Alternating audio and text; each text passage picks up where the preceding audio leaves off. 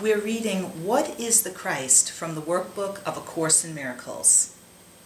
What is the Christ is the sixth instruction between every 10 lessons in part 2 of the workbook.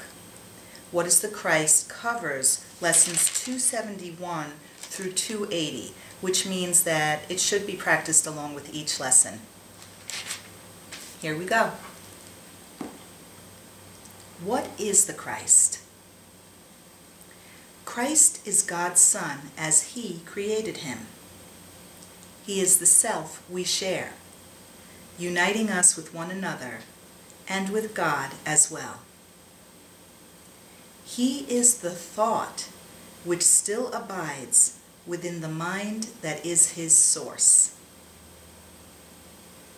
He has not left His holy home, nor lost the innocence in which He was created.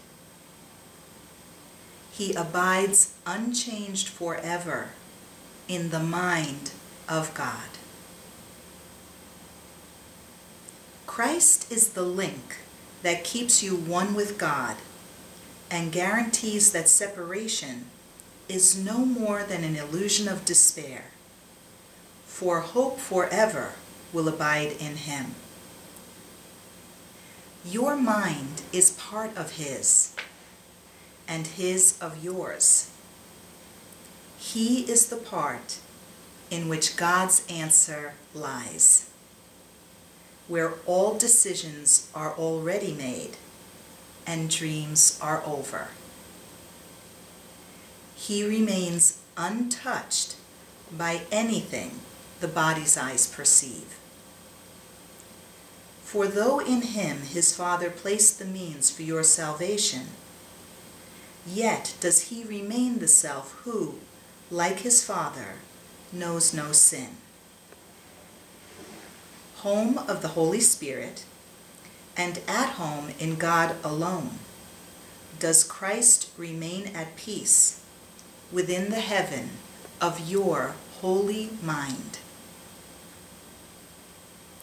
This is the only part of you that has reality in truth. The rest is dreams. Yet will these dreams be given unto Christ, to fade before His glory, and reveal your holy self, the Christ, to you at last. The Holy Spirit reaches from the Christ in you to all your dreams, and bids them come to Him, to be translated into truth. He will exchange them for the final dream which God appointed as the end of dreams. For when forgiveness rests upon the world, and peace has come to every son of God, what could there be to keep things separate? For what remains to see except Christ's face?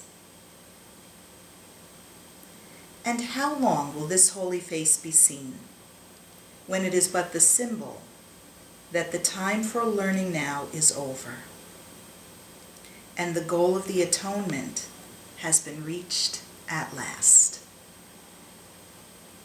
So therefore, let us seek to find Christ's face and look on nothing else. As we behold His glory, will we know we have no need of learning, or perception, or of time, or anything except the holy self, the Christ whom God created as His Son. That is the sixth instruction in part 2 of the workbook, called What is the Christ? And it is to be practiced every day with your lesson for the next 10 lessons. Lesson 271 through lesson 280. And if you'd like to read my commentary on the workbook, go to amytorresasm.com and read Amy's blog. Namaste.